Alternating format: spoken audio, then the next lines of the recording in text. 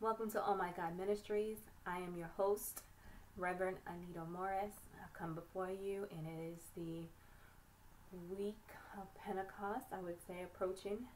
And it's the day when they were in the upper room, or the week that they were in the upper room. So I will read the book of Acts, coming from Acts chapter 2.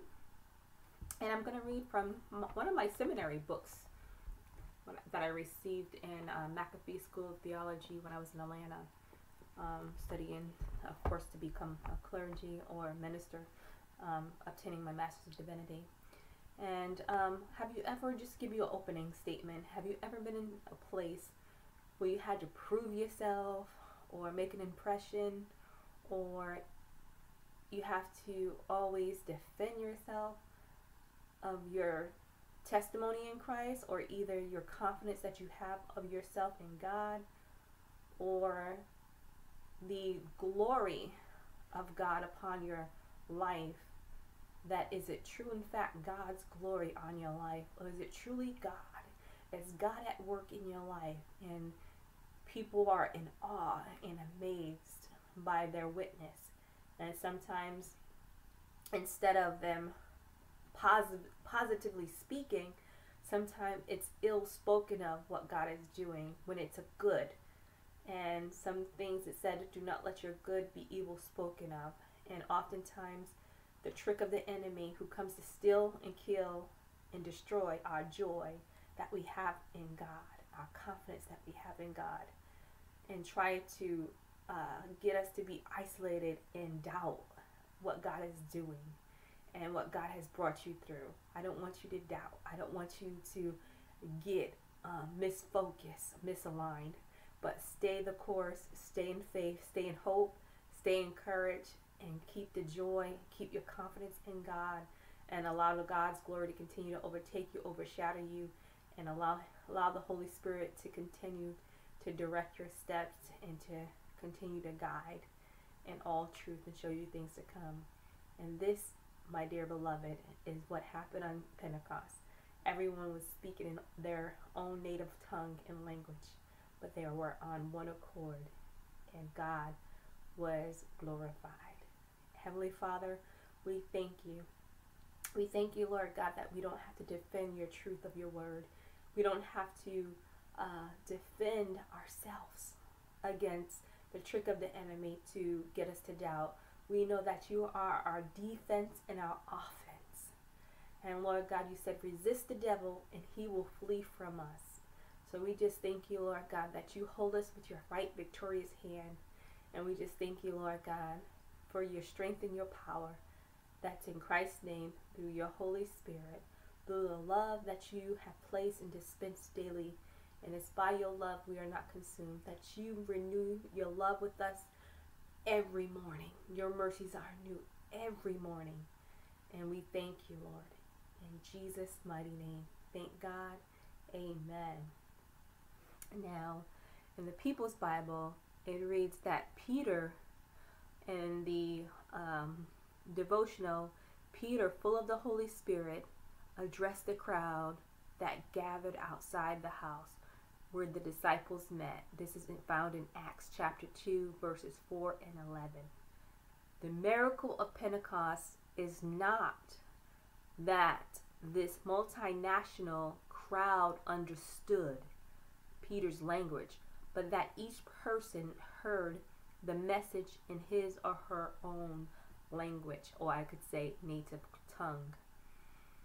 The first Christian assembly was a very multicultural gathering. And then the response in the devotional reads, now look at your own church. Are the parishioners from every tribe, the people who you come in contact with at your local assembly, are they from different nationalities? Do they come from the same town, or are they intransients, or are they visitors, or do they come from the same ethnicities, or are they people of a nation or not? of different nations, and then they ask you why not. Why isn't diversity visible in your own home church? And then it questions, is homogeneity caused by historical or present racism? So those being the same like us, is it because we are prejudiced against others, or is it a form of our own racism? So that's something you have to ask yourself in your home church. And it says, if everyone at church looks like you, if the diversity of the body of Christ is not reflected in the body of believers, then the church fails to emulate what is called to be, because it is either a product or a victim of racism. Okay? So we don't want to be a product of racism nor a victim of racism, and not let things and other people of all different nationalities to come and visit us because we are afraid, because God has not given us a spirit of fear, but of love, power, and of a sound mind. Now going to the reading of the chapter. When the day of Pentecost had come, they were all together in one place. And suddenly from heaven there came a sound like the rush of a violent wind. We say a rushing wind. And it filled the entire house where they were sitting. Divided tongues as of fire appeared among them, and a tongue rested on each of them. And remember when the Spirit of God rested on, I believe it was Isaiah. He said, I come from a nation or a family of unclean tongue. And God allowed the sapphire angel to rest his spirit upon Isaiah's tongue, and had the Lord speak through him from there on, and said, you're no more unclean, you have been clean to declare God's word. And that's what that symbolizes. When God stretches out a miraculous to have a fire of his spirit upon your lips. And it says, let my heart not cause my flesh to sin, my mouth to sin. And that is oftentimes when we're so quick to judge, quick to lash out, quick to do that. But God said, I want to clean you from the inside out. And so the divided tongues as a fire appeared among them, and a tongue rested on each of them. Not just their native language tongue, but also, can you see the symbolism of God speaking through them in their own native language?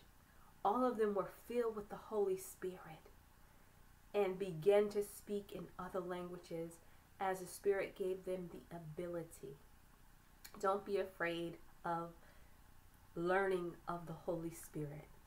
The Holy Spirit has a mission to administer the ministry of God, fivefold ministry.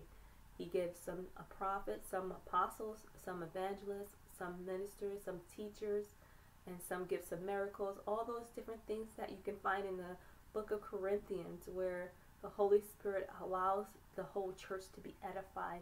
And it's nothing that we can have our set skills, or that we are we learn through our education, but it's the Holy Spirit who educates us to go forth in our gift sets. And the Holy Spirit's job is to make sure the whole body of Christ is being edified, and that God's church is being built up in a most glorious church. And the Holy Spirit also presents the gift of God's presence, the gift of his truth, who leads and guides us from place to place, from glory to glory, from destination to destination within our own Christian journeys.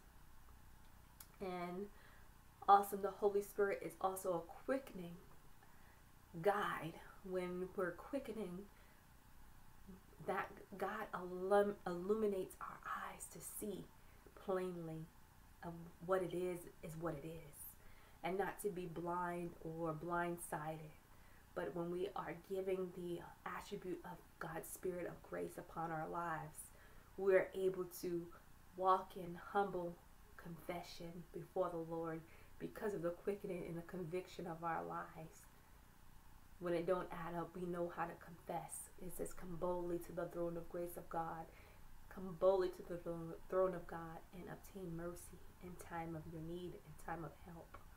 And so the Holy Spirit allows us the ability to come before God through Christ's blood that was shed for us, through the blood of Christ Jesus. The Spirit, and it says all of them were filled with the Holy Spirit and began to speak in other languages as the Spirit gave them the ability, or we can say utterance, gave the words for them to speak. It says, now there were devout Jews from every nation under heaven living in Jerusalem, the city of peace. And at this sound, the crowd gathered and was bewildered. You like how you have travelers coming from in and out? You can think of an international airport where there's travelers from everywhere, and all of a sudden you stop and say, I hear my language, I hear my language. And this is what was happening. They were bewildered. Like, what is the confusion? What's going on? Because each one heard them speaking in the native language of each of them. Amazed and astonished, they asked, are not all these who are speaking Galileans? And how is that we hear, each of us, in our own native language? Parthians, Medes, Lamanites, and residents of Mesopotamia, Judas and Cappadocia, Pontus and Asia, Perga and Pamphylia, Egypt and parts of Libya, beyond to Cyrene, and visitors from Rome, both Jews and proselytes, Cretians and Arabs, in our own languages, we hear them speaking about God's deeds of power. Hallelujah. God's deeds of power. That's what they were speaking about. They were not talking about themselves. They were given glorious power of witness of God's great deeds. Hallelujah. It says, declare the glory of God. Declare of his deeds. That his deeds are powerful. His deeds are awesome. He's awesome in power. Awesome in glory. Great are thy works, O God, and my soul knows right well. As Psalm 103 reads, oh, bless the Lord, O my soul, and all that is within me. Bless his holy name, and forget not all his benefits, and who forgives all his sin. And they were given utterance about God's deeds and his power. Merciful Lord, power God, Lord of hosts, King of kings, Lord of lords, the great I am, El Shaddai, more than enough. And all were amazed and perplexed, saying to one another, what does this mean? That they are all speaking in their native language, giving glory to God. Have you ever been in an assembly where you have a Spanish-speaking orator praising God, and then you have an American praising God, then you might have Portuguese or what have you, or Italian or whatever, or a Nigerian, Liberian, or Barbados, and they're praising celebration of God's good deeds. Have you heard that before? Have you ever been in an assembly where the praises of God are going up and God is being glorified in the earth? It says, but others snared. Remember I said, watch out, the enemy come not but to steal and kill and destroy what God has just sown in the earth to show his glorious power. Here's the trick of the enemy in verse 13 of Acts chapter 2. But others snared and said, they are filled with new wine. They are out of character because they were drinking wine. And again, but Peter, standing with the 11 disciples, of course, because you know Judah betrayed Jesus. So with the 11, he raised his voice with the 11 disciples and addressed them who snared. He said, and sometimes, remember I said, you don't have to defend what God has already glorified. If God is doing the work, you don't have to defend. But Peter came and standing with the 11, raised his voice and addressed the men of Judea and all who live in Jerusalem. Let this be known to you, and listen to what I say. Indeed, these are not drunk, as you suppose, for it is only 9 o'clock in the morning. No, this is what was spoken through the prophet Joel. In the last days it will be, God declares, that I will pour out my spirit upon all flesh, and your sons and your daughters shall prophesy.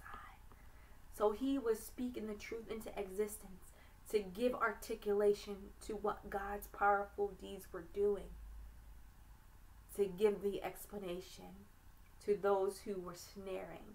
He didn't have to, but he was unctioned to do, I believe, by the Spirit, and to bring the truth about through God's word, through scriptures.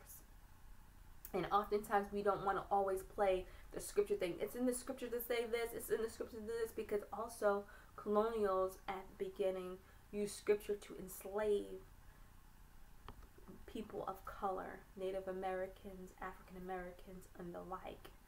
And so we don't want to use it as a harm, but for our good, and to work justice along all spectrums. And that is Sadiq, justice. Chesed is loving kindness, what God does towards us through humankind. But Sadiq is the justice of God. And that is why it was spoken in the last days, I'm not just going to come for Jerusalem or for the Jews, but upon all flesh, all manner of man and people or women, all flesh, sons and daughters. No one's going to be without my spirit. Isn't that awesome? That God did not want to leave a single one out that did not have his spirit upon them. And your young men shall see visions, and your old men shall dream dreams. And it reads also, it says, my people perish in Habakkuk because a lack of knowledge. And also, it also reads, without a vision, the people perish in Habakkuk. So we also want to be reminded that the Holy Spirit rekindles what God has allowed to begin in us, because he who begun a good work in us will bring it to completion, will bring it to fruition, so others can see that God might be glorified, that others may be edified. And it says, your old men shall dream dreams, even upon my slaves or bondservants, both men and women. In those days I will pour out my spirit, and they shall prophesy. And I will show portents in the heavens above and signs on the earth below. Of course, it reads blood and fire and smoke and mist. The sun shall be turned to darkness and the moon to blood before the coming of the Lord's great glorious day. All of this haven't happened, but he was mentioned in the details of the Holy Spirit's fire, of a consuming fire. Okay? And at the same token, the Holy Spirit's job is to bring his spirit about upon all men, where there's no barriers. There's no one nation that knows God, but all nations will know God. It says, then everyone who calls on the name of the Lord, not one tribe or people, but everyone who calls on the name of the Lord shall be saved. Or we can say will be saved. Take your time during this time. If you haven't called upon the Lord to be saved, say, Lord, save me, help me. I need you. I need you to come into my heart. I believe you and I accept you as my Lord and Savior. If you believe that calling, that's calling upon the Lord, and you will be saved. You that are Israelites, listen to what I have to say. Peter goes on. He's making a statement. Jesus of Nazareth, a man attested to you by God with deeds of power, wonders, and signs that God did through him among you, as you yourselves know. This is Peter's defense, his defense with those that sneered. It says, this man handed over to you according to the definite plan and foreknowledge of God. You crucified and killed by the hands of those outside of the law, outside of the Torah. So the Jews were responsible of flogging Jesus and to bring him to those who were not taught in the law of God, instructions of God. But God raised him up, having freed him, liberated him from death, because it was impossible for him to be held in its power. Grave could not hold him down. As we sing songs, grave could not hold you back. He rose up from the grave and raised the third day. That's why we celebrate Easter and resurrection, because on the third day Christ rose. He rose. Amen. And then he visited among us before his final ascension and Pentecost. Hallelujah. It was impossible for him to be held in its power. And that's why a lot of people represent and put red on or bright colors, because the fiery of the Holy Spirit of God. Amen. Can't hold us back. Can't hold the fire of God upon your lives. It's just unquenchable. Hallelujah. Unquenchable fire. Because it was impossible for him to be held in its power that rested upon Jesus. Hallelujah. But David says concerning him, I saw the Lord always before me, for he is at my right hand, so I will not be shaken. Therefore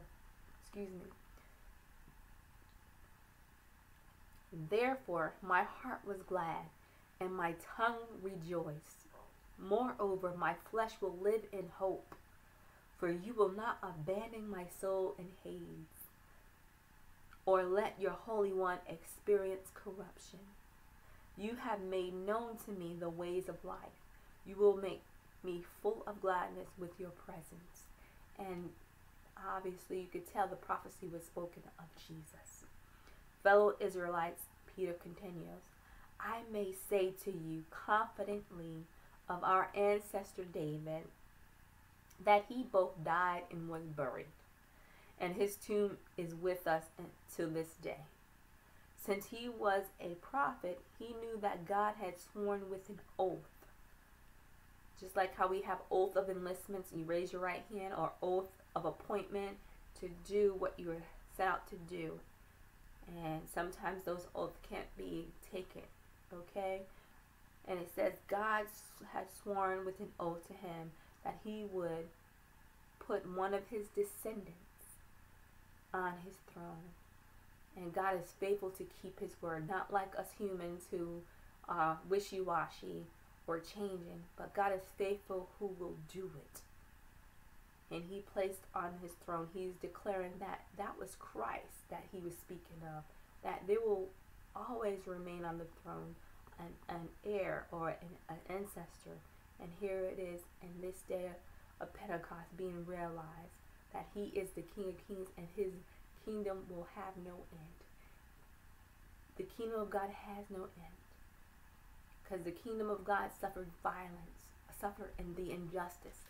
But we that are in the kingdom of God, we take it by the force of God's power to bring every imagination, every stronghold to the captivity and to the obedience of Christ Jesus. It says, foreseeing this, David spoke of the resurrection of the Messiah, saying, he was not abandoned to Hades, nor did his flesh experience corruption. This Jesus God raised up. And of that, all of us are witnesses. Being therefore exalted at the right hand of God, and having received from the Father the promise of the Holy Spirit he has poured out. This that you both see and hear. people speaking in their native language, their native tongue of fire. For David did not ascend into heavens, but he himself says, the Lord said to my Lord, sit at my right hand until I make your enemies your footstool. So oftentimes God will prepare, as Psalm 23 reads, God prepares a table in the presence of your enemies. So those who are trying to snare at you, to attack you, to come one way, they will flee another way. It says they flee one way, they will go 7 ways. One can chase 1,000, two can chase 10,000 to flight. He said, I want you to sit here until I make your enemies your footstool. Amen. It says, therefore, let the entire house of Israel know with certainty that God has made him both Lord and Messiah, made Christ's enemies his footstool. And this Jesus whom you crucified. Hallelujah. Christ and God. God in Christ. Hallelujah. God has made Jesus Christ's enemies his footstool and raised them on high, seated at the right hand of God the Father, always interceding for us on our behalf to the Father. In verse 37 of Acts chapter 2, verse 37 reads, now when they heard this, they were cut to the heart and said to Peter and to other apostles, they were pierced in their hearts when they heard this. And they said, brothers, what should we do? Peter said to them, repent and be baptized, every one of you, in the name of Jesus Christ, so that your sins may be forgiven, and you will receive the gift of the Holy Spirit. So repent, be baptized in the name of Jesus Christ. And some people say, if you wasn't baptized in the name of Jesus Christ, if you wasn't baptized in the name of the Father, Son, and Holy Spirit, you're not baptized. I don't go into discourse how you were, but if it was done in God's faith and his act of righteousness in Christ Jesus, and whether you say Christ Jesus, Father, Son, and Holy Spirit, all three are one. God doesn't divide who he is. Hallelujah. Thank you, Jesus. So that your sins may be forgiven, and you will receive the gift of the Holy Spirit. For the promises for you and for your children, and for all who are far away, everyone whom the Lord our God calls to him. It is for who God calls for him that the Spirit is ready to pour upon them. It says, and he testified with many other arguments and exhorted them, saying, this is what Peter mentioned, save yourself from this corrupt generation. So those who welcomed his message were baptized. Those who welcome it. Not everybody's going to receive the message. Some people make the choice, and God's given us a choice to receive it or accept the message. And it says, so those who welcomed his message were baptized that day. About 3,000 persons were added to the church, to the kingdom of God, to God's church. Not a local church, but the body of Christ. So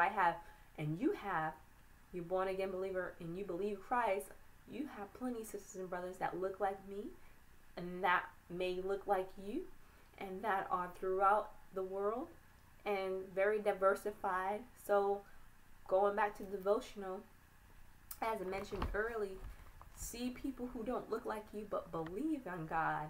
That is part of your Christian family, the family of God. So don't grow weary in doing well. Continue to welcome each other and to fellowship with one another, and spread your wings as God give you utterance to go ahead and walk your walk and talk your talk, and lead you and guide you into all truth and show you things to come, that you be led by his Spirit, and to have the wisdom of God, and to have the acceptance of justice in your heart towards others that don't look like you and me.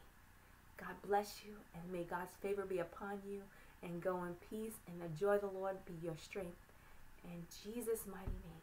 Thank God. Amen and amen.